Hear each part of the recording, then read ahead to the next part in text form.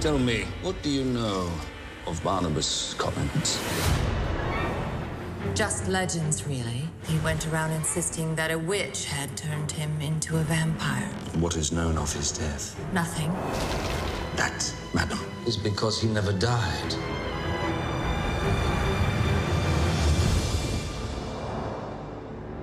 The world created for us to live in was absolute perfection. Welcome to Collinwood. You'll have to imagine us on a better day. It's beautiful. When you enter the house, one of the things that we wanted it to feel like was this character of faded glory. What have they done to you? A grand house that's fallen on hard times.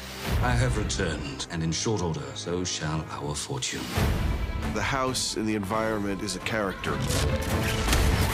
There was a maritime theme running through it. Mermaids and fishes and scales. I know the body of this mansion as well as I know my own.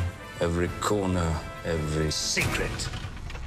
That's where I keep my macrame. A disgraceful misuse. We were very much in this era, and certain shops we made quite psychedelic.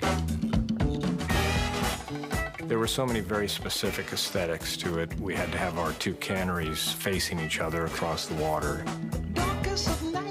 All the practical concerns of night and day and tides, compounded by the fact that we had to blow up a factory.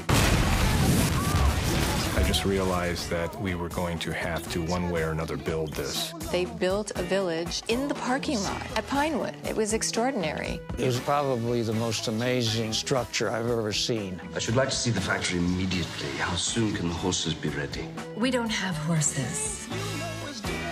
We have a Chevy. To build something is one of the joys of filmmaking, to see those kinds of things being created.